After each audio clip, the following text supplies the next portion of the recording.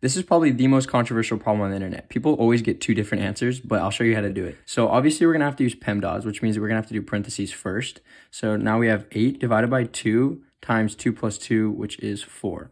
So now when you see division and multiplication, remember that they have the same precedence, meaning that if you see them both at the same time, we're gonna have to go from left to right. So 8 divided by 2 is 4, and we still have a 4, so 4 times 4 is 16. Now let's see if you can do this one.